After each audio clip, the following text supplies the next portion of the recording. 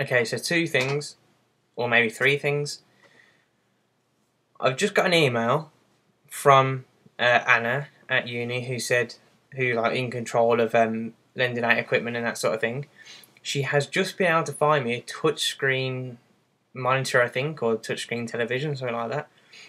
I'm not sure if it comes with a computer or anything yet, so we'll have to look into that. But as in like a built-in touchscreen computer, but I've got that, so that means that the main part of my project can go ahead. On the second note, because it's now less than a week until my assessment, until say the project is due in that respect, I made a backup plan. I thought, well, I'm not going to go in there without the touchscreen that I want, because it's not, the project is about the interaction and the involvement involved in it. So I put together a video of a screen capture of Google Earth, and I recorded all the different parts to it and what all the different clicks you do and click on the different pictures and scanning around the globe and that sort of thing. I did all of that, and I screen captured it and edited it, put it into a video, and I was creating a YouTube interaction video, which you can put little clickable links into a video that moves it on. So you can do a link where it moves into 15 seconds inside the video. So it give you a similar experience to what it would on Google Earth, and I've spent the past couple of days doing that basically to kind of do it as a bit of a backup plan, as an alternative kind of thing, to show what the project would be like if that was the case. So in a way, I'm really happy to have the touchscreen, and I should be able to use it tomorrow or the day after to try and test it out and everything. I'm happy to be able to have that, and I'm happy that Anna's been able to find it for me, but I'm sort of annoyed that I've gone to all this effort and perhaps the video that I have made won't be marked. I've spent 3 days doing that. I've spent 3 days editing, working things through to try and get it to work. So in that respect, it's a little bit annoying to figure all that out, because that has probably taken longer than what it would be to just do the touchscreen. I think I'll have to find a way to get that involved in the project, because that was a big piece of the project, to be honest. On a better note, on such a good note, something has arrived in the post, and this would be OneWorldOnePhoto book. There's the back. Now, if I just show you, I'll tell you what, I'm so pleased with how it's turned out.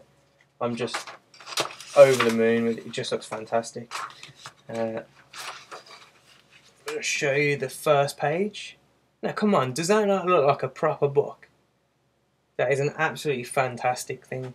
Now, I just think you need the book. The book makes the project, really. Let's put the thing back on. There's them 2 pages. I won't go through the entire book, but you'll get my drift in a minute. Because the book has got double page spreads in it as well. So, I mean, come on, no. If I was to tell you that was one of my, someone that I actually knew, and basically, what does he do? Business management or something like that, business management degree. He's not a photographer, he's nothing like that. And just look how fantastic that looks.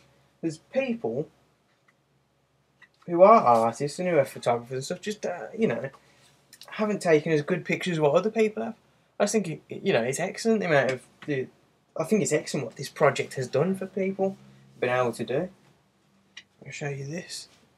It's another double. I think I did a lot of double page spreads just because I think, the pictures are so fantastic and such good quality that a lot of them deserve to go on a double page. Like, if you look, I mean, like, apparently this is my head and this is the book. The book's absolutely massive.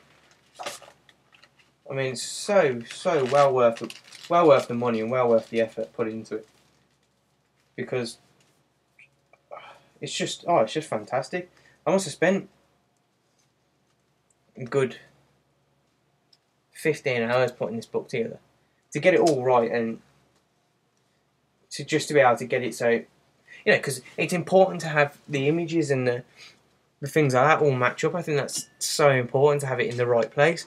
You know, I could have easily gone auto import, and it would have put all the pictures in name order, let's say, or whatever like that. It would have just done like that. I think that would have been so easy to do, but it's important that you have to arrange a book properly, and you have to, you know, arrange that. It's all to do with the project and that sort of thing. You have to give it justice. I'm not, and to be honest, I didn't. With some of the pictures, I've done them a little bit smaller than what others are because the quality wasn't there, and I could have quite easily gone, well, I'm not going to put your picture in because the quality is not good enough. But who am I to tell them that the quality of the picture isn't good enough? Now, how many photographers are there out there?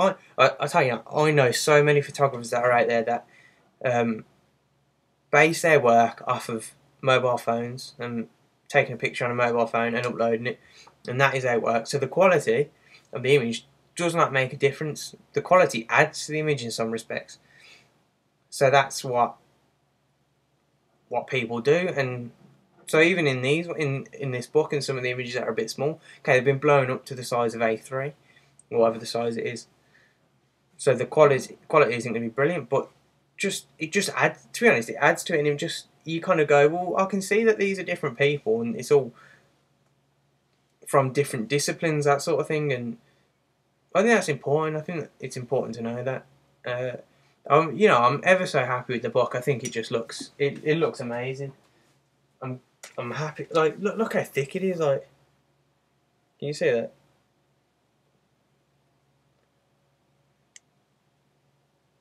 OneWorldOnePhoto. I just think, oh, I'm so pleased with it. And like, come on, that image is just fantastic. That is. I don't know if you can see it properly, but it's a little globe basically. It's called what's that called now? Something like a polarized panorama or something, and you do it through twisting it around polar coordinates. So the image is like that. So the image is flat like this, and you just basically go. I think it's that way, and oh no, it's that way, yeah. So you do that. So basically, everything that was in the sky, so buildings and trees, they all get stretched round like this. So you get that. So you get a globe in the middle, and then all your trees and everything that go around the outside like that. I think that's fantastic. I mean, that's excellent news. So I got a touchscreen. I've got my book. That's I couldn't ask for anything more. That's what I wanted. So with just under a week to go now, it's time to crack on with doing my sketchbook and that sort of thing. I mean, I've researched relevant artists and that sort of thing, Michael Landy, and I still want to develop this project.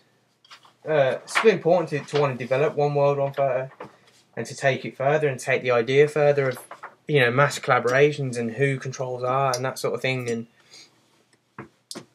it's relevant. It's got relevant theories about it, so it's still something I want to take further, and it's something I want to develop still. I